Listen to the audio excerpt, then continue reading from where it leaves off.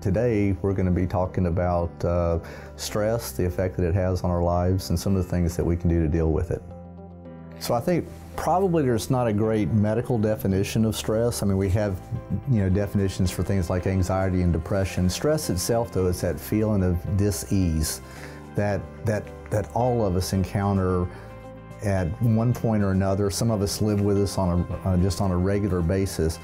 So there are very specific things that people can do to help relax. Mindfulness is one. That's just being aware of what's going on around you, taking time out to experience that in a non-judgmental way.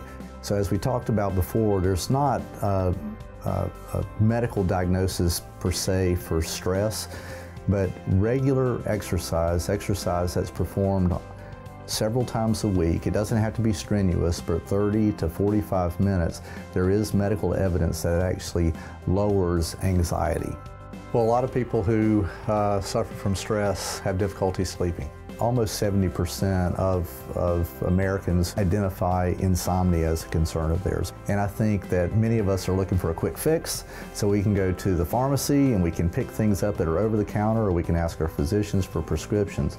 And certainly in some people they may be helpful in the long run. Most of us can deal with insomnia not by using medications, but by participating in a variety of activities. One, don't go to bed full.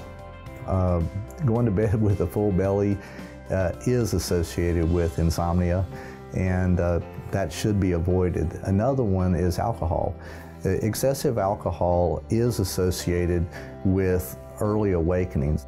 Deal with the issues, write them down, where you can deal with them the next morning rather than in the middle of the night. And sometimes next morning when you look at them, they're not quite as big as they were in the middle of the night. And you're in a better mind frame to actually deal with them.